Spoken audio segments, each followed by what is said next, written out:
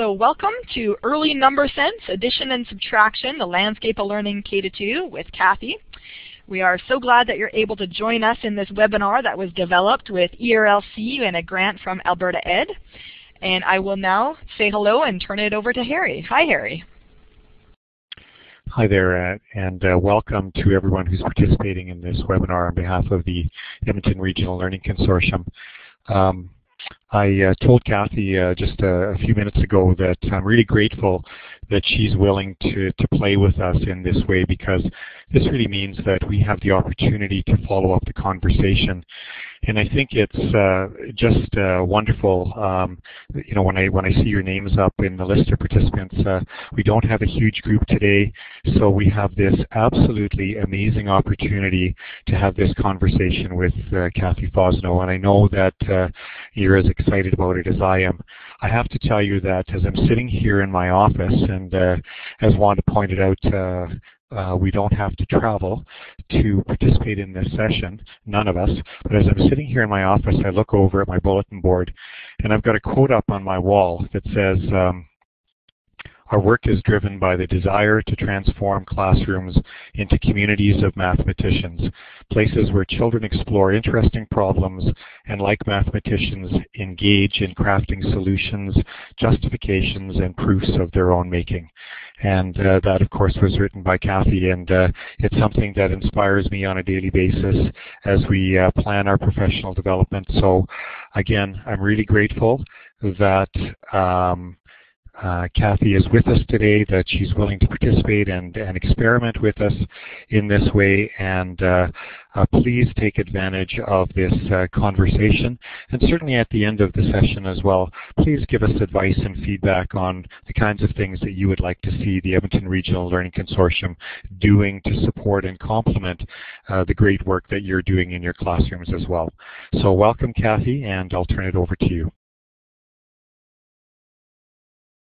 Thanks, Harry, and hi, everyone. It's great to be here, and this is really exciting for me. I haven't done many of these webinars, so we're really piloting this together. All right, let's go to the first slide. I just want to start by asking if there are any general questions that people have, given where I left you when I was up there. Are there things you've tried that you're struggling with or excited about? Just a few general comments or questions first before we get underway. If you want to stick a smiling face up there or a hand, perhaps saying I want to say something. If not, we'll go on.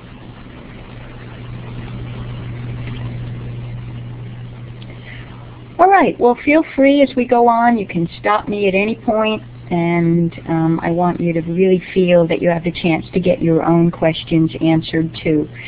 So feel free at any point in our conversation tonight to stop and you know, discuss what you feel you want help with.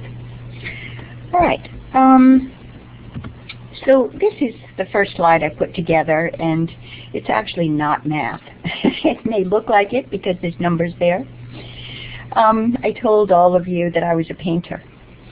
In my free time, never have much time to do it, but this is an old one I did a while ago.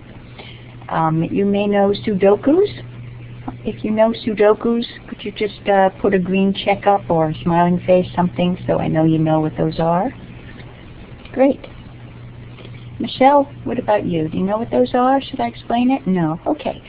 A Sudoku is a math puzzle that if you look across the column, across the row, yeah, thanks, Wanda, you'll see that the digits 1 through 9 appear in somewhat of a random order, but there 1 through 9 appears.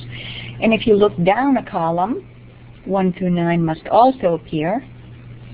And then if you break the whole array up into squares that are 3 by 3s, so yeah, that's great. Wanda sticking a nice dark line, and there you go, Wanda. That's an up one more. Can you move it up one line? You got a 4 by 3, Wanda. Can you move it up? There we go. So up in that left upper square, there's also a 1 through 9. So with the Sudoku, you have to work your puzzle so that 1 through 9 appears in every row, 1 through 9 appears in every column, and 1 through 9 appears in every small 3 by 3 square. So, anybody notice anything about the colors? Take a look for a minute at the colors of the numerals. Any thoughts, questions, things you're noticing?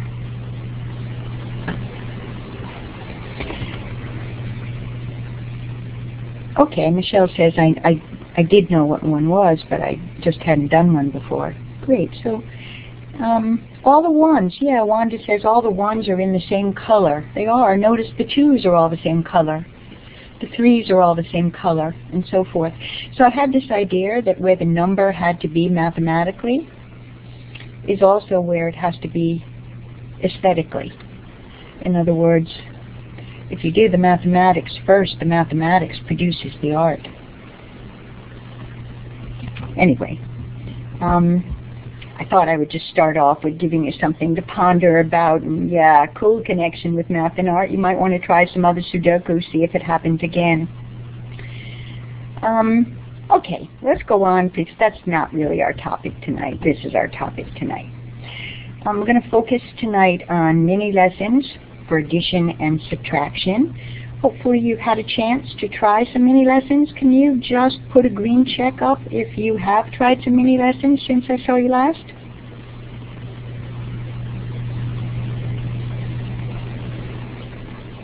Fabulous. Yay! Good for you guys. Super. Good. All right, so we're going to work pretty deeply with those mini lessons tonight. We're really going to explore the landscape of learning and look at kids.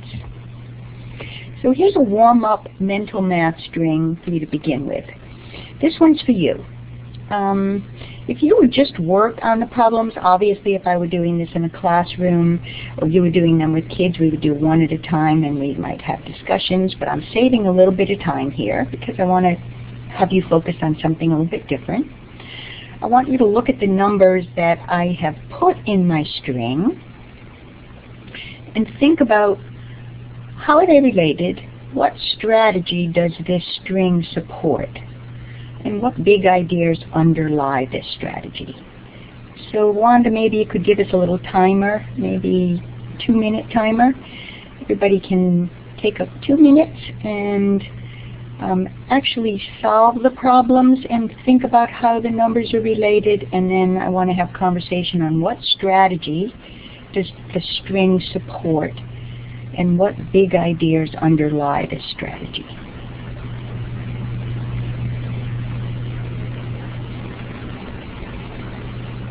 And actually, if you feel like you've had enough time, and you can stick a green check up to when you're ready for discussion, and then I'll know we won't have to go the full 2 minutes if we don't need it.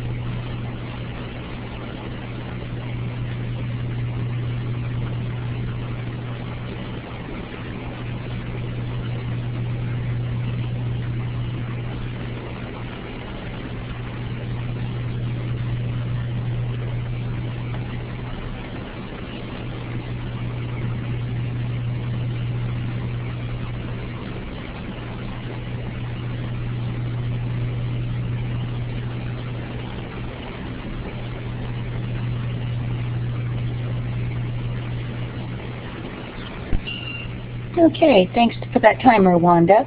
Lisa, I see that you checked it off, and Barhead actually just did too. Gail's still thinking, Michelle's still thinking. So, Lisa, maybe we could start with you. What strategy do you think the string supports?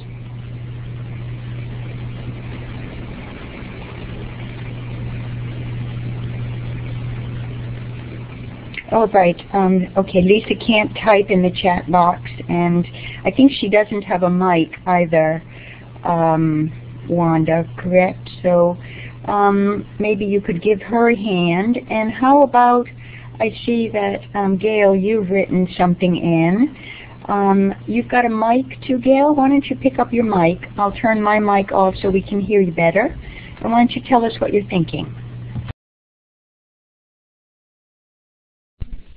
I was thinking about compensation, where you're just moving one number, where you're going 39 to 40, so 92 plus 40, and then taking away your extra one at the end. Or the same with the others, changing 99 to 100, and then going from 100, adding the 32, and then taking away the 1. Right. Does anyone want to disagree with that? Anyone have a different idea than what Gail suggested? Barhead, what about you? Do you agree with her or disagree? Well, we noticed that you get the same answer in the first two, but the second one is easier to do. So if we can just move around the ones numbers from the first number to the second one, we can make the problem as friendly as we want. Aha, that's interesting.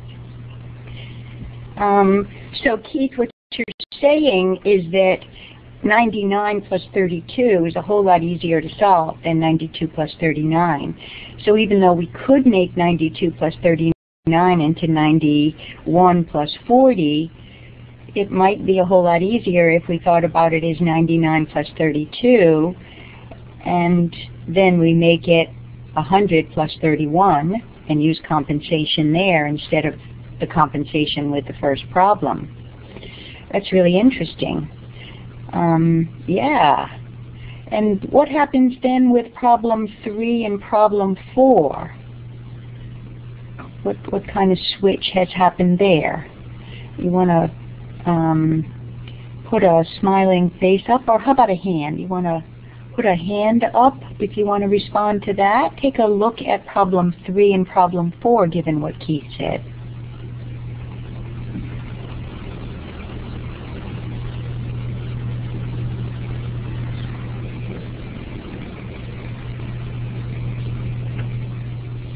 We could, of course, solve 139 plus 94 is 140 plus 93. But it's still a little messy, isn't it? But if we think about it as 134 plus 99, then it's a whole lot easier, perhaps, to think about it as 133 plus 99. Can you type in right here, Wanda, for us? Yeah, thanks. So now, using that strategy, what happens when we get to 199 plus 34 is already pretty easy, right? We could think about that as 200 plus 33. 129 plus 97. Anything interesting to do there? Could we turn 129 plus 97, for example, into 127 plus 99? Can you type that in for me, Wanda? 127 plus 99. Then we can turn that right into 126 plus 100. So we're doing some interesting swapping here. All right, what's being swapped? Anybody want to put a hand up to respond to that? What's being swapped? It's not just compensation. Take a look at the digits. Yeah, Barhead's responding. Not only can we move the 1s and 10s around, we can also move the 100s around to make even a friendlier number. Oh, very cool. Yeah. Yeah. So, Where can we swap and where can't we swap?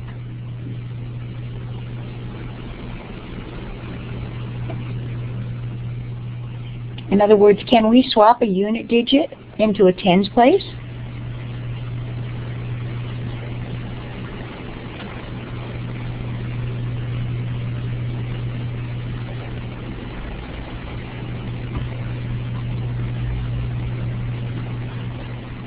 It seems, no, right? Why not? Why not? If anyone wants to respond verbally rather than typing, feel free to stick a hand up so I know. You know, we'll get you and remember to turn your mic on. Yeah, they have different values, Gail is saying. Yeah, if they have different values, then of course we can't. But if it's in the same value place and we switch it, we can make our problem really friendly. And turning 39 into 99 makes the problem nice and easy. Or turning 94 into 99 if you're trying to, in other words, swap your 9 and your 4 like in the third and fourth problem. This strategy actually was not on my landscape initially. This is a strategy that a second grader invented. We were in the middle of doing strings in a school, I think it was in Missouri, many years ago. And a girl made a mistake and wrote the problem down backwards. And then she got the right answer. In other words, instead of writing 92 plus 39, she wrote 99 plus 32 by mistake. And then she got the right answer. All the kids were trying to figure out why. And that lovely conversation ended up developing into this beautiful strategy, which now is on our landscape and we call swapping. All right, so the big ideas that underlie this strategy. Place value, of course, is 1, right?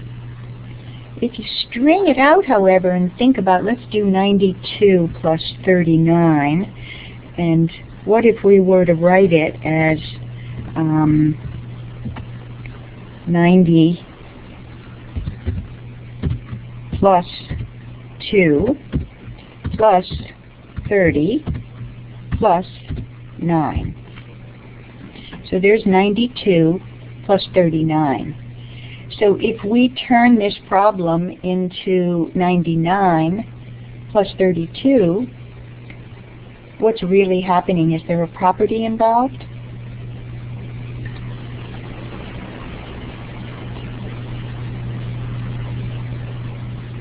Because we're really turning it into 99. So what we're really saying is that this is equal to 99 plus 32.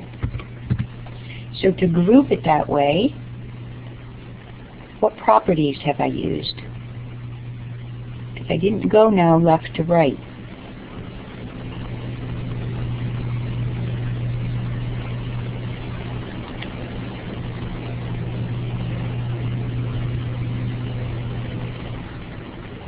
If you're having a conversation and you want some time to think about this, could you just put a green check up so I know?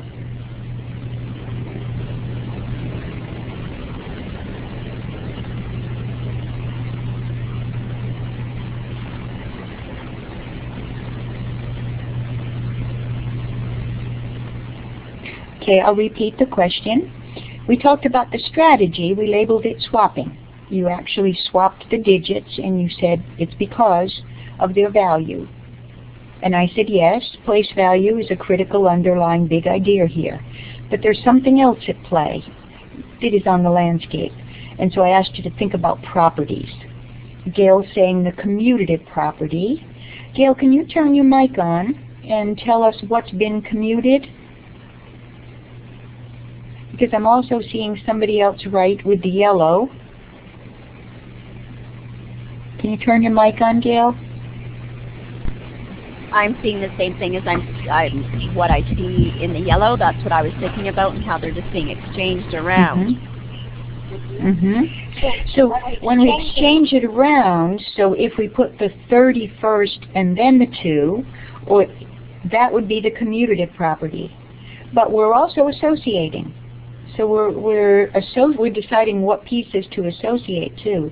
We're actually turning the 9 and the 2. We're commuting them, but we're also associating the 9 with the 90 instead of the 2 with the 90. So both the commutative property and the associative property are the underlying big ideas of the swapping strategy, as well as place value.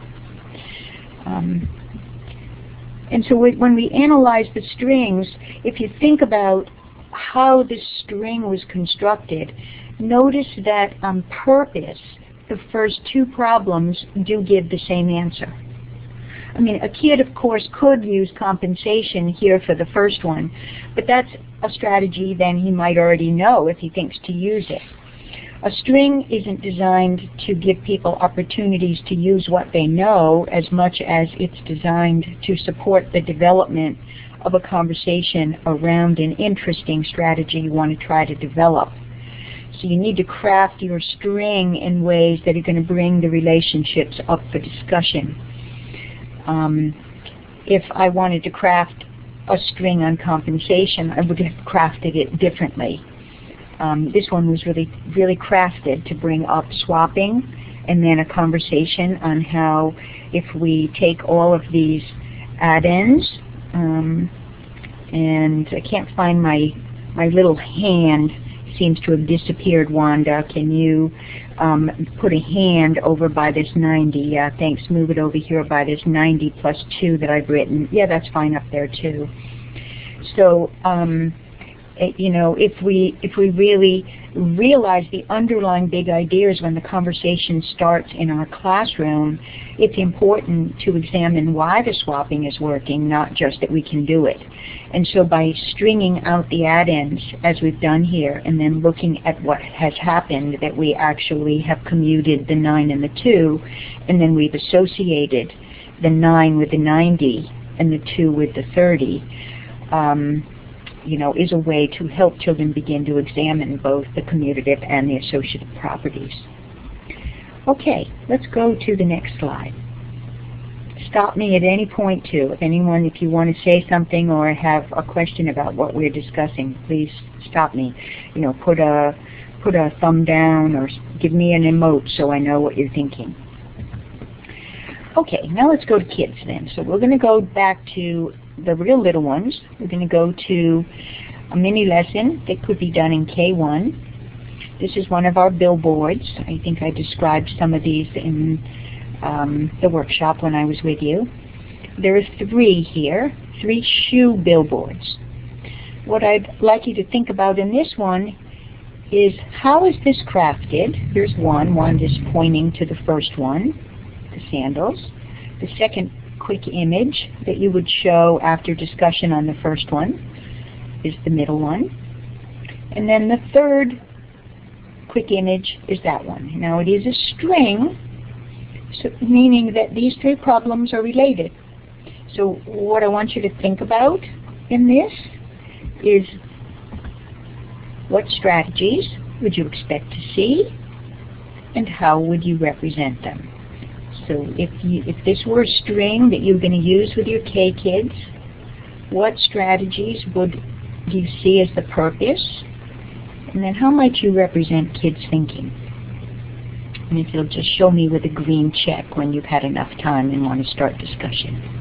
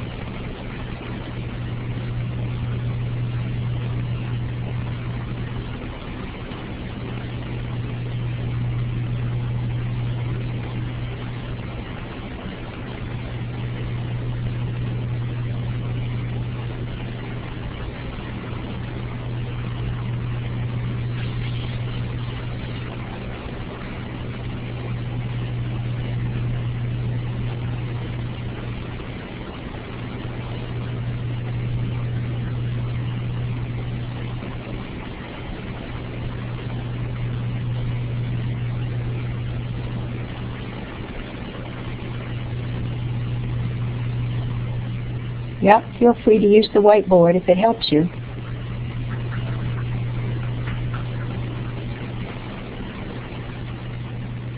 How are the three images related? That's a nice way to think about it. What strategies are children likely to say? You've shown the first one, and you're asking, how many shoes are there? Strategies do you expect them to use?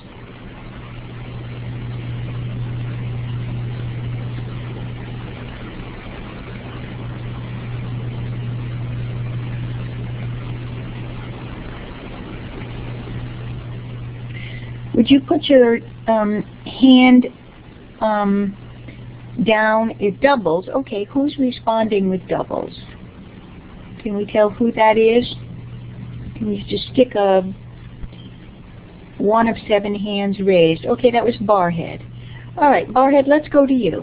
I'm going to turn my mic off so you can hear better. Would you tell us why you think doubles is involved? Roxanne's going to speak. Looking at the first set, you have 4 on the top row and 4 on the bottom row, so 4 plus 4. Whereas the next one, you have 4 on the top row, 4 on the second row, or you're trying to do 4 plus 5. So you use the doubles, 4 plus 4, and then 4 plus 5.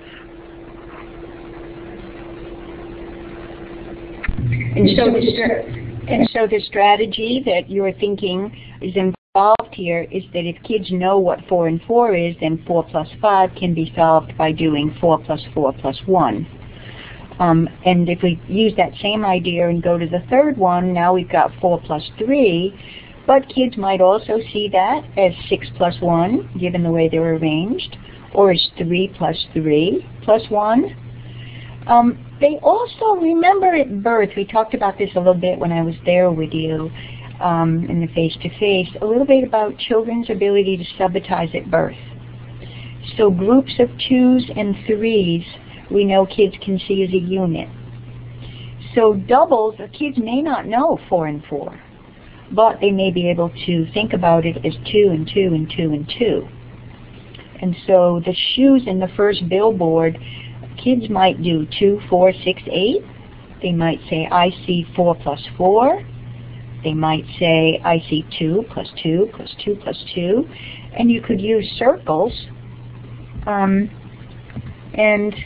actually, whoops, yeah, there we go. How do I get my circle around there? There. And you could draw the circle around, I can't seem to get that to move, Wanda. I was trying to draw a better circle there. That's better, thanks. And so whatever kids say, the circle can be drawn around it as well. So yeah, this is about doubles and near doubles. And we're going to go to the landscape for a minute, just so we can look at some of the things that we've been talking about. And we go back to the landscape. So this is the bottom part of the early childhood landscape. And let's see, Wanda, I've forgotten how to do it. What I'm going to ask you to do, Wanda, if you don't mind, is if somebody types in, right, the highlighter tool, that's it, right, thanks. Okay, so there's a highlighter tool. You'll see it also on your screen, and if you would click on it, and if something has come up and you see it on the landscape, for example, one of the things that we just talked about in that last one was kids' use of doubles. So there it is. Right? If anyone sees anything else on here, that subitizing, we talked about subitizing, counting by ones. Kids could count, of course, if we go back and take a look at that earlier slide, kids, of course, could count by ones, couldn't they? We hope they're not. We hope that we've built the mini lesson to support them to go beyond counting by ones. But of course they could. See any other ideas that might come up? What about this one? How about equivalence? At 7, can be thought of as 4 and 3, or can be thought of as 3 and 3 and 1, can be thought of as 6 and 1. Anything else you see there? About cardinality.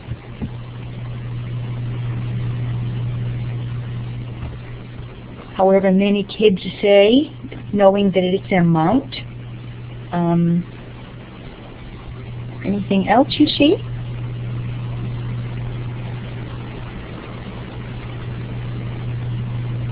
Conservation.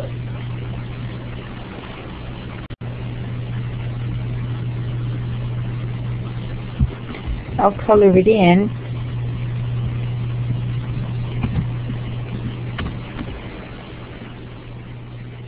If you are struggling with the tool, would you put your blue face up there? So I know I'm trying to find out if it's tool use or if you're thinking about the landscape. So if you're struggling with the tool, put the blue face up.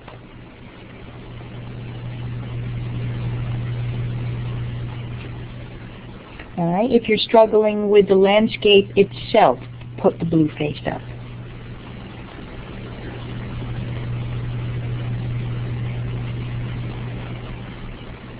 Okay, so Barhead's having thoughts about the landscape. Everyone's in deep thought.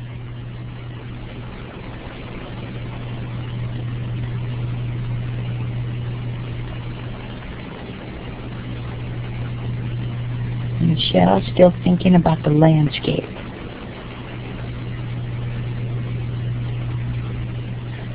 I see somebody has circled skip counting, highlighted it.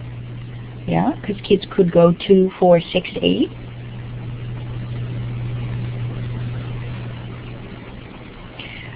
What I'd like to do, I'm going to come back to this landscape. I know you're all in deep thought right now. I want to go to a classroom of some children so you see what the kids are doing, and then we'll come back to the landscape. Okay? I'm not going to leave the landscape, don't worry. All right, so we're going to go to a first grade classroom. We're going to take a look at clip 18. Wanda's going to load it up for us. And we're going to see a teacher doing a mini lesson that is about kids playing tag on the playground. And she tells the story that she was on the roof and she looks down and all she sees is heads. And she's trying to figure out how many kids are playing. And this is one of our crazy schools in New York. You actually can go up on the roof, and the teachers do that. And so she uses an overhead projector and little circle discs, and the kids are going to be telling her how many kids are playing and how they know. And then we'll have a conversation on her recording. Okay, Wanda, can you play the clip for us? You bet. I'm just going to jump in for a quick second. It should start automatically for you. If it doesn't, just check to see if there's a little play button. And if you don't mind, once the clip has finished, if you guys will just click on that green check mark, because it'll be just a tiny different rate for everyone, that would be great. So thanks so much, and here it comes.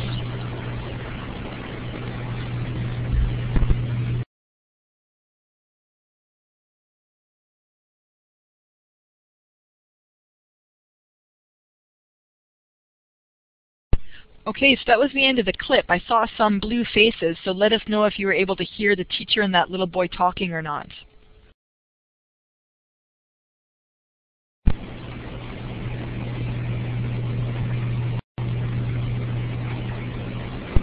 Okay, if you were not able to hear it, that may be something to do with the players on the computer. Then let me know if for backup, if you have the disc that you got during the face-to-face day. I'm not sure if you're able to bring that with you today. But we could also watch it, everyone could watch it individually off of their disc as well if you have that in your computer. The page you see on the screen, it's in the folder, mini lessons, and the page that you see on the screen is the page you want to find on your own CD. And we've just played that first clip, and if you run your mouse over it, it will say clip 18. and that's the one we just looked at.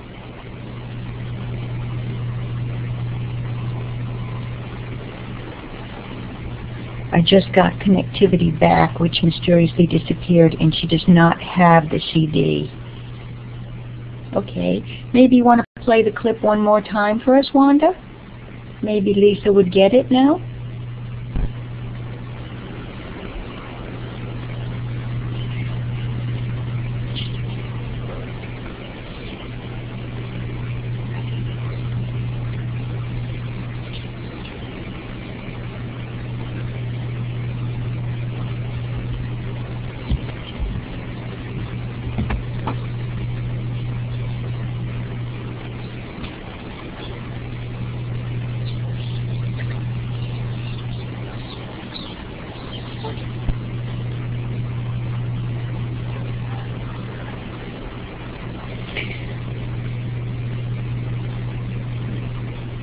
Uh-oh. Okay, Wanda, we're going to have a problem. If nobody's able to see the clips except you and me,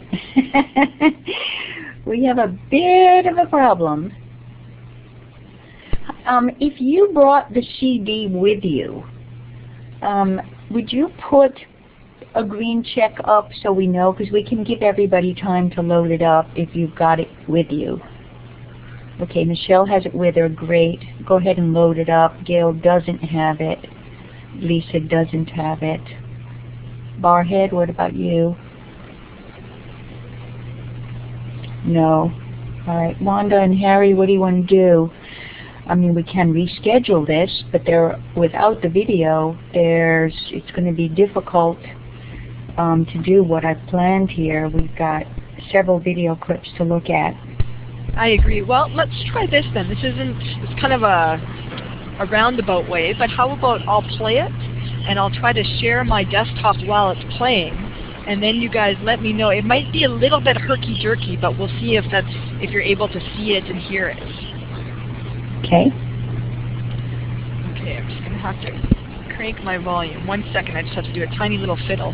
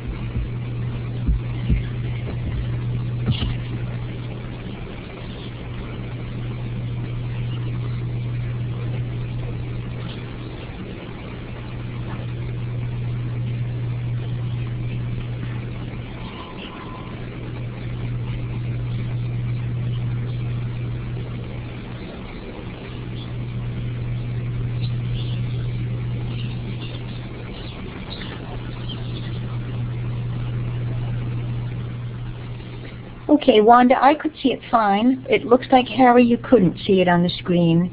What about the rest of you? Could you give us a signal so we know whether you were able to see it? No. No one's been able to see the clips.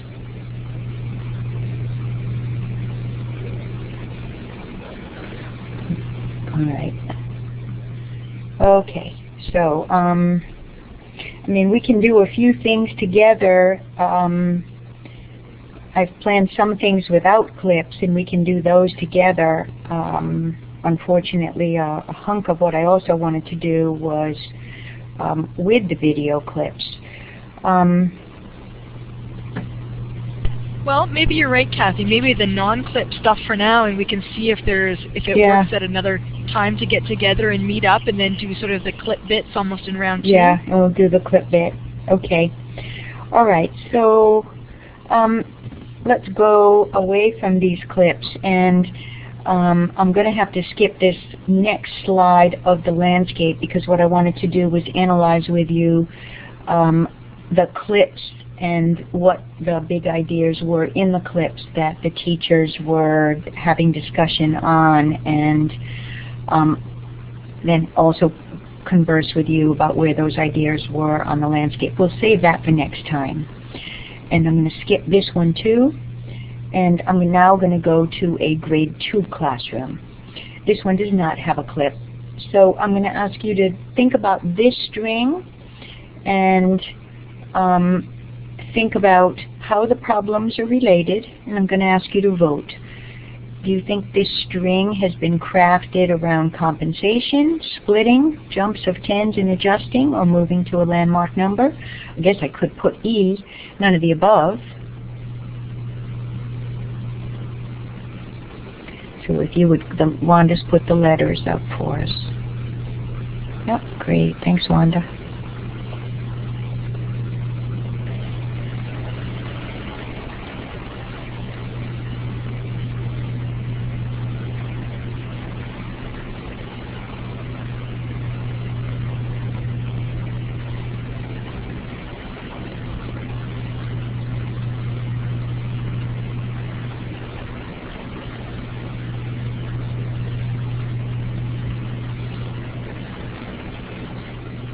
Lisa, can you give us a thumbs down if you just need more time or you're ready? Okay, Barhead, what about you? What are your thoughts?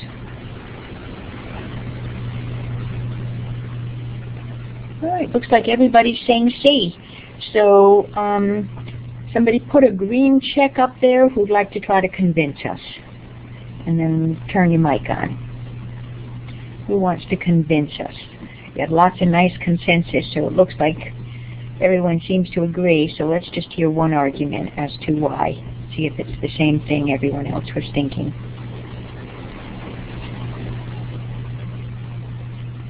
Gail, how about you? Can I call on you? You tell us what you're thinking. You voted for C? Great, so tell us what you're thinking. Oops. Sorry.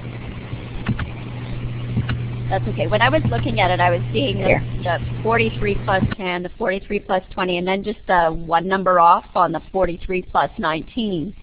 So that's where I thought it was easy to compensate to the next 10 and then go from there. Yep.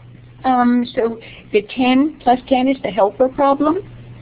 So that sets the stage. That's why it's the first problem in the string when I wrote it. So as you write your own strings, you want to think out what kind of helper are kids going to need that if I put the easy problems up first might help them with the problems that come next. So plus 10 is the helper. If that's too hard for most of the kids in your class, this is not the string for them. If they can handle plus 10, then plus 20 is a little bit of a challenge. Can you take another jump of 10, another jump of 10? How easy is it for you to take jumps of 10s? And then we come to the problem where the third one, where we're hoping plus 19 might be thought of as plus 20 minus 1. And then 68 plus 23, notice I changed the 43 here. I made it a 68. That was random. I changed it because now I want kids to begin to use what we've been talking about. So will they think to do this problem as 68 plus 20 or 68 plus 10 plus 10 and then add 3.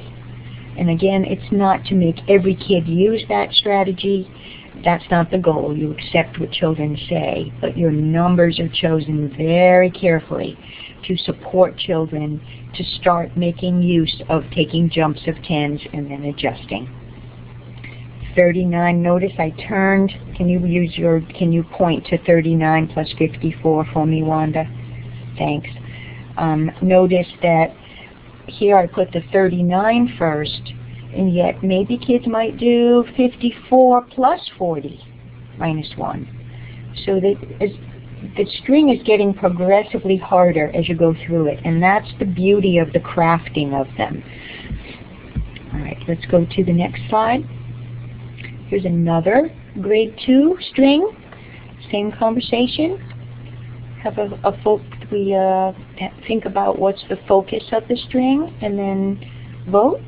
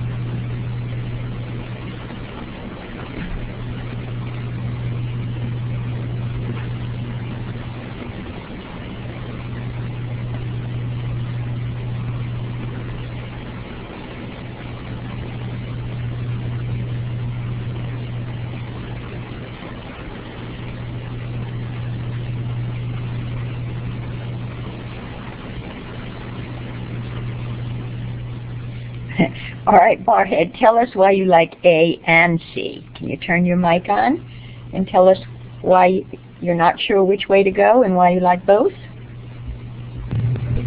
Well, the first one, the helper, the one right underneath it is compensation. And then the next one is a double, and it seems to be double plus 1. We didn't see that one as a compensation, the 26 plus 25. But the 32 plus 28 could be. It could be 30 plus 30.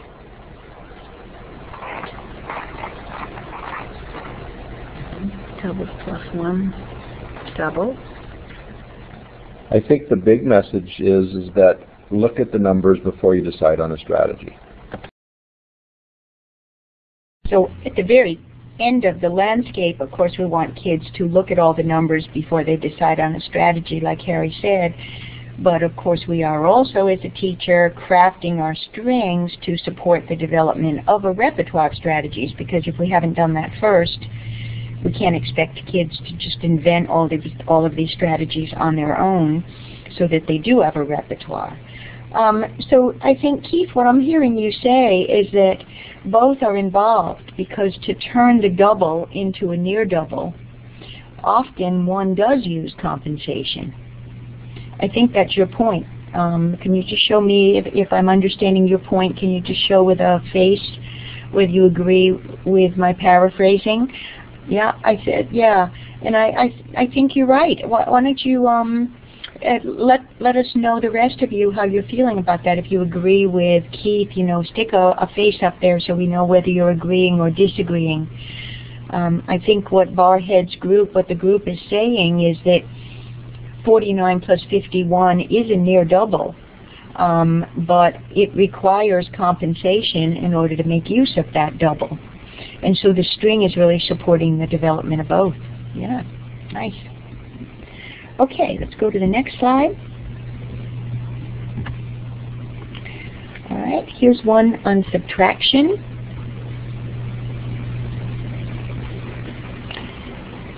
Kind of maybe a grade 2-3. So if you'll just show us with a vote.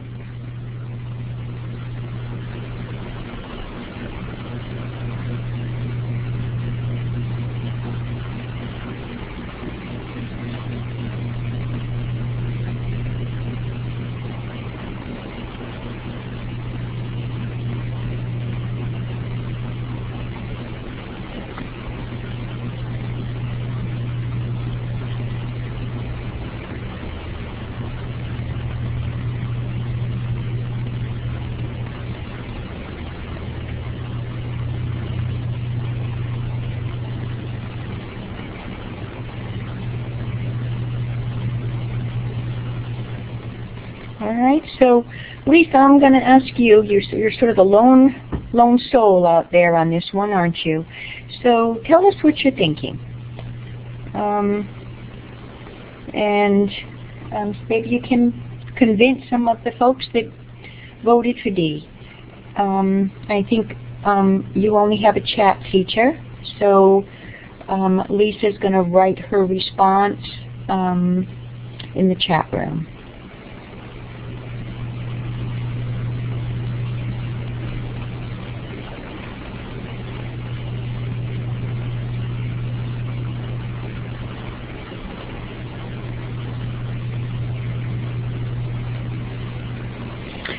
All right, somebody want to respond to her? Lisa, has everybody seen what Lisa's written? She says she was thinking of using compensation to preserve constant difference to create simpler equations. So I'm assuming you mean, Lisa, that you would take, let's look at the second problem. Are you suggesting, yeah, I'm going to write, I think what I heard you say right here, I think this is what you mean, that you would take 3 off of the 43 and turn this into 195 minus 40. Would you just, I'm going to put a question mark about around that. Is that what you mean? you just show us, Lisa, with a smiling face or a frown, if that's what you mean? That is what she means. Okay. So I'd like everybody to think about that for a minute and actually solve both of those two problems. Do we get the same answer? And then if you would just show with a smiling face, or let's use the hands. Put a hand up if you think Lisa's strategy works. Put a thumb down if you think it doesn't.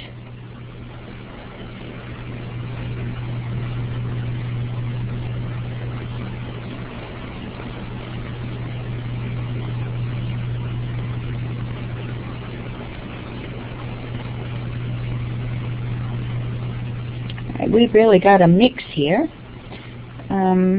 Barhead, let's hear from you. Can you turn your mic on and try to convince us? You disagreed, right? So could we hear from you as to why you disagreed? Well, when we're adding two things, we can compensate, but when we're subtracting, we can't. I don't know any other way to say it. It just doesn't. There's no balance. There's no balancing when we're subtracting. Do you get the same answer for both of these problems? No. Lisa, what do you think?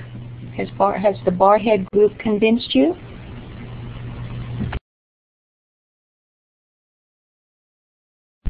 Lisa's in the chat room now, and she said yes. Yeah. The Barhead group, I agree with you. Compensation, if you look at the difference between, Wanda, can you put the hand on the number 192 in the second problem? Thank you. If we look at the difference between these two numbers, 192 and 43, think about what the difference is. And now think about what's the difference if you're at 195 and 40. The answer to those two problems isn't going to be the same. So we've just made the difference in that second problem, 195 minus 40, the difference is larger now. Compensation doesn't work. But I think the other thing to take a look at here is if we look at, remember the first problem is always the helper in the string, and the numbers are chosen not to give kids opportunities to use a strategy they already know. If they know all these strategies, we don't need to be doing strings with kids. We could just give them drill sheets of unrelated problems and just ask them to solve them in as efficient ways as they can, and then have them share their strategies. That's not guided reinvention. That's not supporting development. That's a test and then just having kids talk about what they did. If learning were so easy in mathematics that one could just tell a strategy that you used, why wouldn't the teacher do that? Why do we need kids to do it? I mean, the point is that math isn't learned just by being told. One really needs to engage in thinking about relationships with number to make sense of strategies. And so by picking the numbers in the strings really carefully and structuring the string with relations that are going to bring things to the fore for conversation, we really are supporting the development of children. So to go back to this first one where Wanda has written helper in pink, that's the easy problem. And that's the one that we hope kids already know the answer to.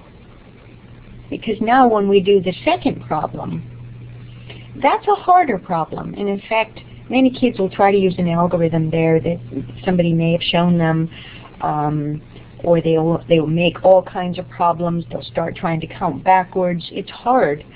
But if you already know that what minus 40 is, then minus 43 is easy because it's only 3 more. You just have to take 3 more away. So the second problem is tightly connected to the first one. Now when you get to the third problem, the helper has not been provided. If kids are struggling with this third problem and you felt it was too big a leap and you wanted to give a helper, what would the helper be? All right, talk about that. What would the helper be for 378 minus 39? And when you think you know, I think I'm going to ask you to just use your faces when you think you know. If you put it on the whiteboard, then somebody's going to see it, and I want people to have enough time to think about this. So just show us with a face when you're ready to respond, when you have a helper that you would stick in.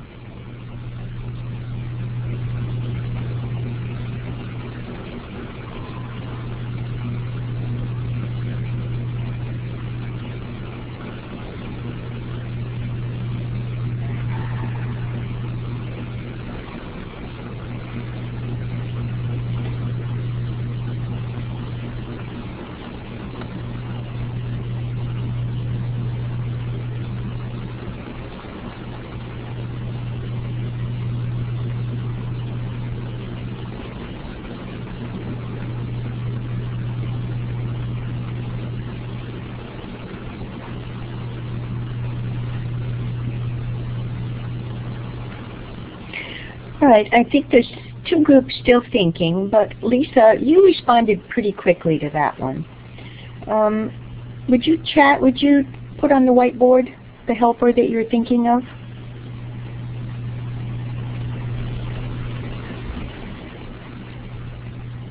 Okay, you did it in the chat room. 378 minus 40. Yep. Because if 378 minus 40 is easy, then 378 minus 39 is just taking away one less.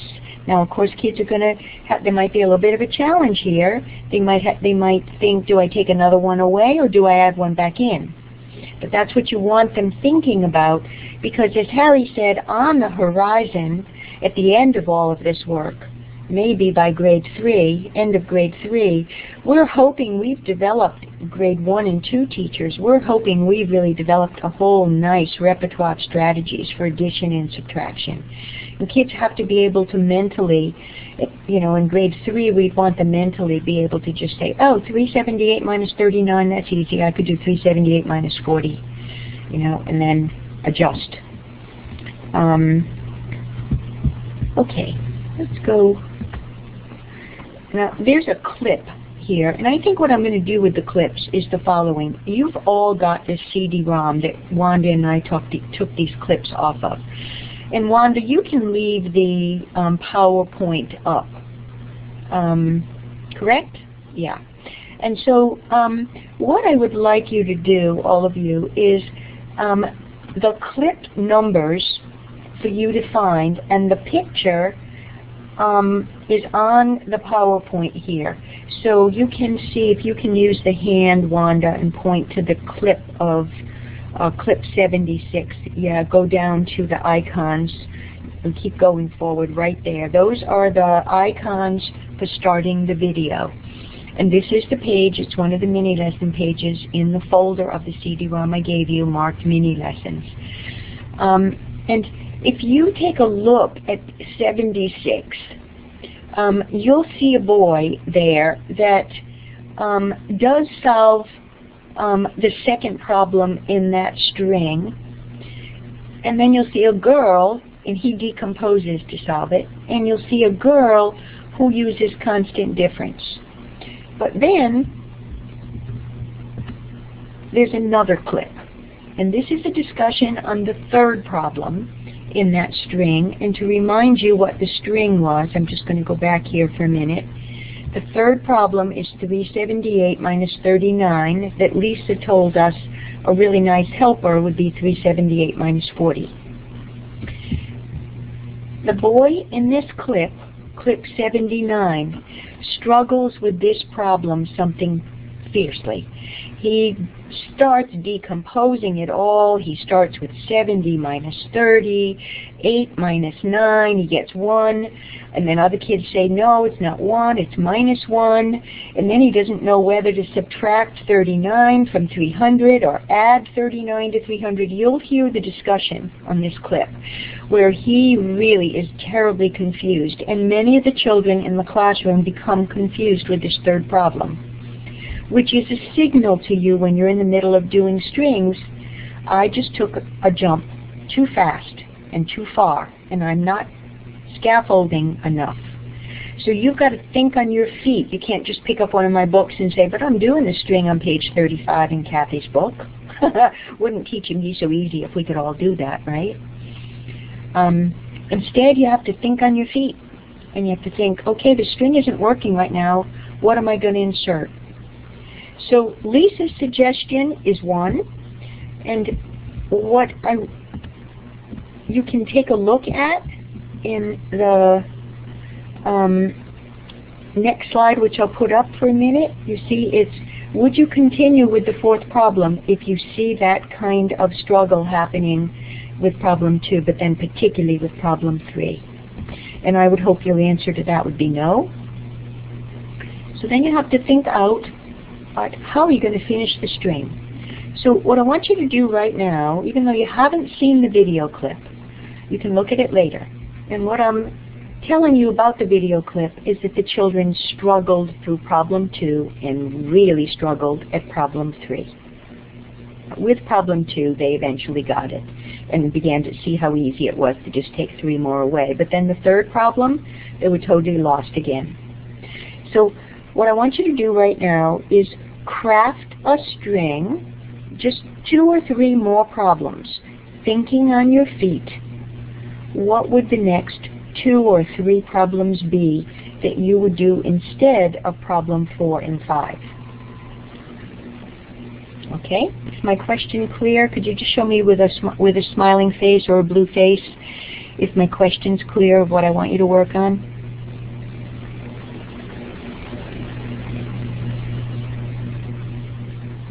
Great. Barhead, what about you? You know what I want you to work on? You just show us with a face.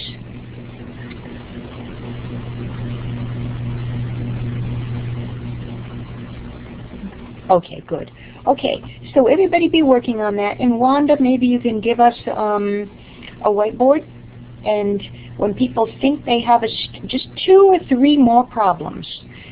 In other words, imagine problem 3 didn't work. And so now you're going to put up a new problem 4, a new problem 5, and a new problem 6. What are your 3 problems going to be? And then type them, when you finish, type them on the whiteboard. You might want to use this time your A in the text bar so that your string is within a rectangle.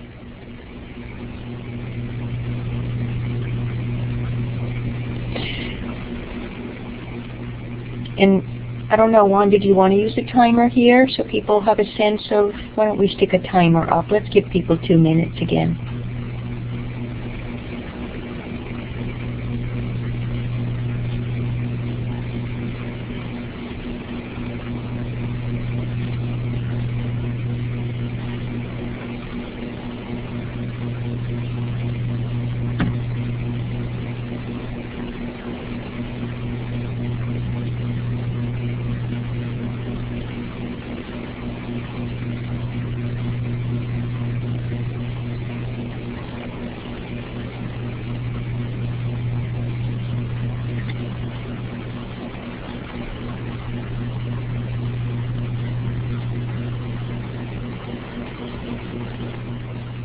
When you put your string up, could you also type in your name so I know who wrote it?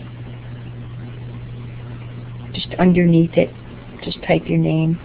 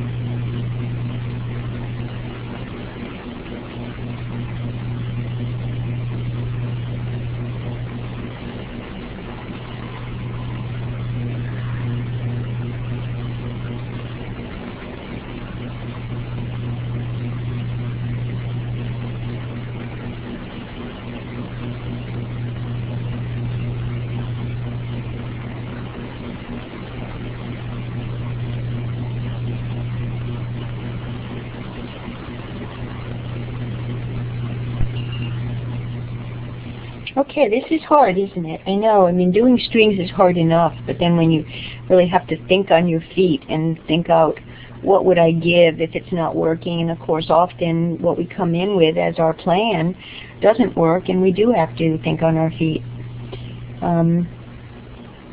So I see bar heads because you've got your name on it.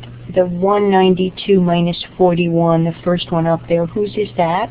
Could you just put a green check up so I know 192 minus 41? Could you signal me with a green check? Okay, so that the first one up there is yours, Lisa. Okay, and the one, I see that Wanda's typing one in, and the one on the bottom, 252 minus 30, whose is that? Can you put a, Lisa, okay.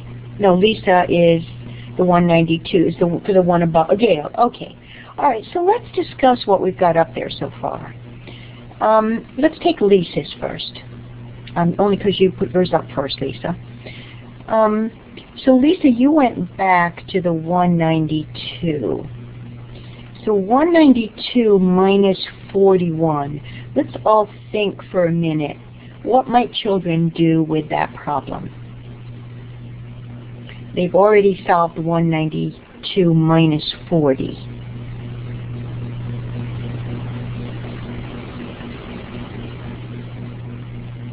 So most likely they're going to take one more away, right? I would think so. Although it's interesting, they might not, only because there's no regrouping or anything needed. It's just going to be 2 minus 1 is easy if kids know the algorithm. And sometimes kids come in knowing the algorithm even though we've not taught it initially up front. We're trying to do mental math, but a sibling shows it, and then kids get habituated to using it without deeply understanding why it works. But so Lisa, your string is going to encourage kids to go from the help of minus 40 to one more, and one more, and it's certainly going to help them solve 192 minus 43. But what I'd like you to think about is you've guided the kids to get the answer to 192 minus 43, but then we still have to think about but have we really done a string yet? In other words, we've got 4 very tightly crafted problems that lead kids to the ability to get the right answer for 192 minus 43, but they may not really be thinking about a strategy here or a big idea, only counting backwards. They didn't struggle as much on 192 minus 43 as they did on the 378 minus 39.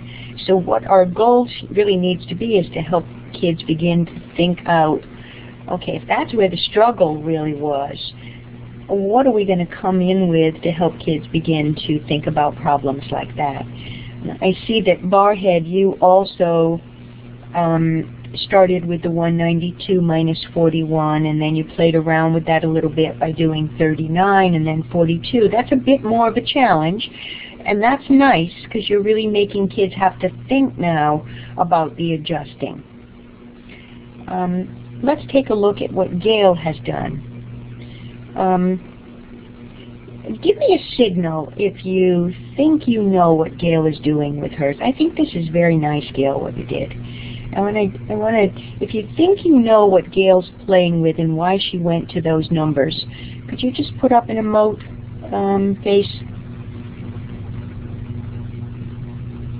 In other words, if you're confused and you have no idea why Gail went to such big numbers, put up the blue face. And if you're thinking, oh, I never thought about that, but I see what she's doing and I like it, put up a yellow.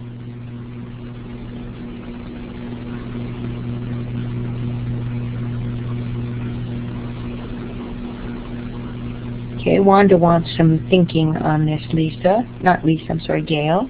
Gail, you have a mic, right? All right, so Gail, could you turn on your mic and tell us what you were thinking? As I was going through, I was trying to go back to something similar to what they were comfortable with taking away the whole groups of 10 first. So I went to taking away the whole groups of 10, but I wanted a fresh number so that they were thinking about what they were doing again. And then I went to just changing it by 1. And then I wanted to see on my next one, were they getting it again this time now that they've seen it a couple more times and have been kind of helped through it. And there I think you've really, you've got a really nice handle on the crafting of strings, because what you've really done is you've provided another cluster. You aren't just providing problems to get kids to your answer, you're providing a cluster to get them to think about it again. Barry, have you played around with that a little bit? I see that you're trying to jump around there to get kids to really think out, do I add one, do I take one away, how do I adjust? And that's nice too. But what I particularly like here about what you did, Gail, is you gave another cluster to get them to think about it. You provided a helper. Remember, Lisa, you said earlier what the helper would be for 378 minus 39 would be 378 minus 40. So that's sometimes a helpful thing to remember as well. I'm going to go to the next slide for a minute. This is the teacher's revision. So, you know, the kid, Daniel, boy, in that clip, struggles on 378 minus 39. What Michael does when Daniel finally finishes is he provides Lisa's helper, so that Daniel and other kids can then go, oh my gosh, that would have been easy, I could have used that. If they don't do that, the teacher can then say, if this problem had been in there, would that have been helpful? Could we have used it? How would we use it? And then the 19 was chosen by Michael in the last problem. If you could move the hand all the way down, Wanda, right to that one. The 19 is chosen because it's a small number. And again, to encourage kids to think about, well, what could we do here to help us? And again, if kids struggle, and if you think that that's too big a leap right away, I would do 371 minus 20, and then 371 minus 19. It's often nice to end your string without a helper, so the kids have to make it. The purpose of the string is not to always craft it so tightly with all the helpers that the only thing we've done is sort of held the kid's hand to get a strategy up that we wanted him to use, but really there's no empowerment, there's no thinking that's really happened. It's more that we've led them to our answer. So there are some more clips here that one can look at. And again, on the PowerPoint, which Wanda will have up for you, it tells you the clip number. And this one is clip 83. You'll find it. The PowerPoint also shows what it looks like, so you know what page you're looking at. Wanda, can you move the hand right up to the top of where it says mini lessons up on the top, right there? That's how you know what folder you're in. And what I'm thinking might be a good thing to do is, I don't know whether we really need to convene and talk about the clips. I think what would be helpful after a session like this is to go back and take a look at the clips that are in the PowerPoint and get familiar with that CD-ROM that I gave you, and then revisit the landscape. I'm going to go back to the landscape here now for a minute. This is the upper end. We looked earlier in the PowerPoint, in the beginning of our session, at the bottom of the addition and subtraction landscape. Here we're looking at the upper end of the landscape. And with addition, keeping one addend whole and taking leaps of tens. We looked at some strings that are going to develop that. We looked at some strings about taking leaps of 10 back and adjusting. The clip just prior to this that I can't show you is Michael doing a string with his kids where he's varying, adding on versus removing. In the very beginning of our session, I had you do a string to get you started. It was a string on swapping. Getting yourself to a landmark number. We didn't look at that, but that is also something that is on the landscape. Using constant difference, we explored how that becomes how compensation doesn't work for subtraction, that instead we need to keep the difference constant. We've got a little bit of time left.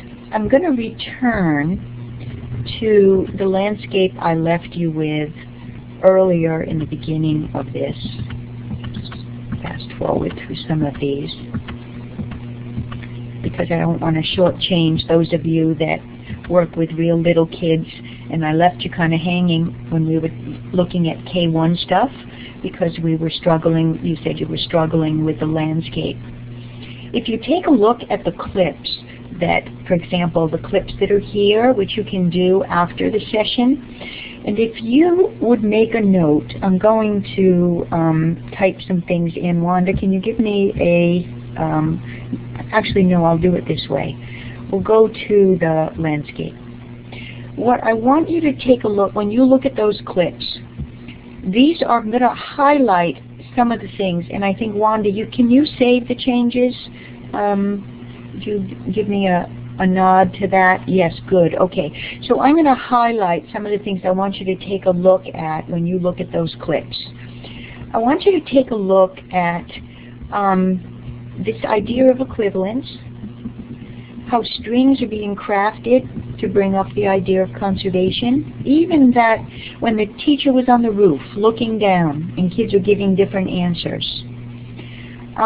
Also, if a kid is doing 3 plus 4 and he solves it as 3 plus 3 plus 1, think about hierarchical inclusion. It's not just doubles and using doubles for near doubles. It's not just using compensation. There's a kid on one of the clips who solves 3 plus, he solves 3 plus 4 plus 3 as 5 plus 5. In other words, he turns it all around. He thinks of the 6 as 3 plus 3, and he's got 4, and he moves the counters, and in his mind he turns it into 5 plus 5. So what I want you to think out, sometimes it's easy for us to spot the strategies in the string. We say, oh, he's using compensation. Oh, he's using doubles and near doubles. But it's really important for us as teachers to also understand the big ideas that underlie all of these strategies, because we're really developing commutativity and associativity. Not at all that kids need to know these names. They don't. But we need to help them understand why the doubles and near doubles works. And near doubles requires an understanding of hierarchical inclusion. It requires an understanding of equivalence. It requires an understanding of conservation. And so we've really got with our representation to find ways to circle what kids are saying and write out the add-ins, and then look at the add-ins and how kids are moving them around and regrouping, so that we're really developing in them this whole foundation for early addition and subtraction in the K-1 classrooms.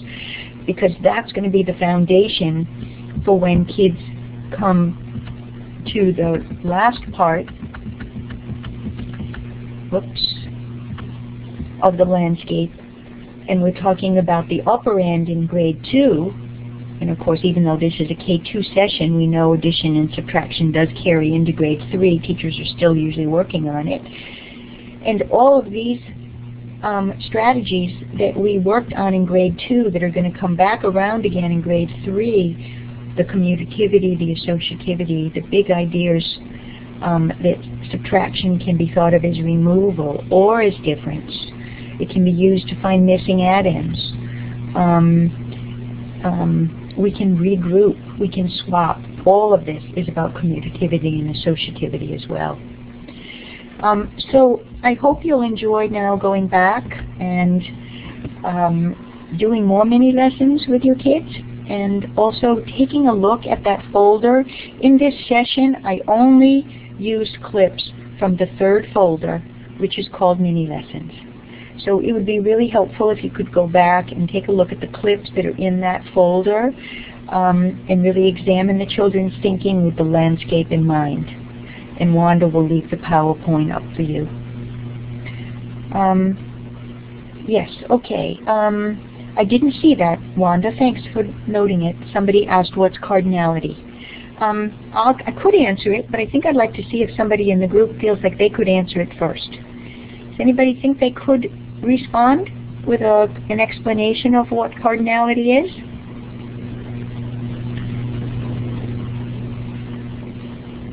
I'm thinking of a bishop.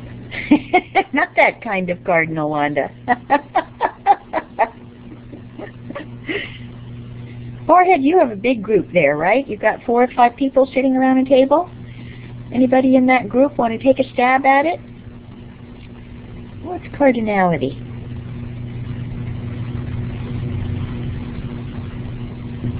We're still talking to each other.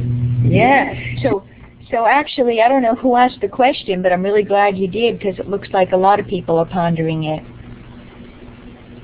Anybody want to give a shot? What is cardinality? Lisa, great. You don't have a mic, but if you want to put something in the chat room.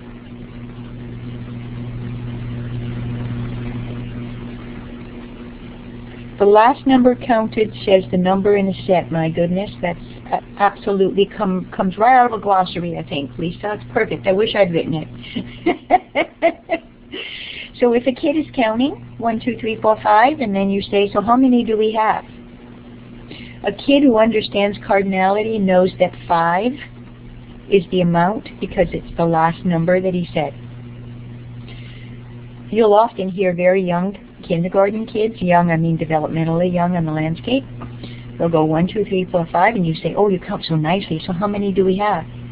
And they say 1, 2, 3, 4, 5. Yeah, so how many is that? 1, 2, 3, 4, 5. In other words, they almost think that you're asking them to count. They don't really deeply understand the purpose of counting. They don't really deeply understand that the number that you end on is not the name of the cube. It's really the amount of the whole set, that you've got 5 things. Yeah, changing counting into the context of what you have. I actually never say to kids, Wanda, would you count these for me? The reason is then I'm telling them the strategy. Instead, I put a bunch of things out and I say, how many do we have? How could we find out? Some kids will say, we could count. Other kids will sabotage. Some kids might count on. Some kids might move counters around and make smaller groups using compensation and make it into something they know. So by saying, how many do we have and how can we find out, opens it up into a more open-ended, for an open-ended response instead of, you tell kids to count, they're using your strategy and you have no idea, you know, you've told them what to do, you might even be keeping them at a very low level. What other questions before we sign off? Anyone else have a question that's come up for you either in this session or one you thought of?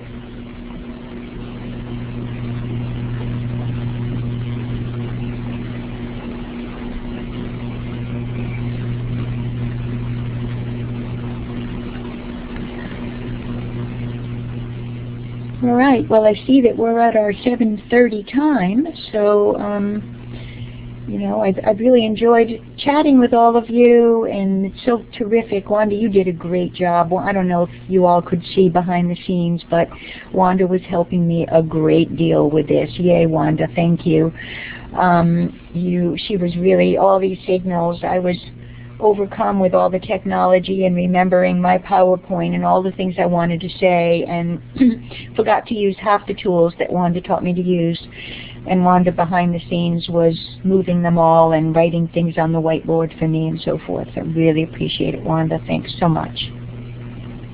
And Cathy, it's Harry here.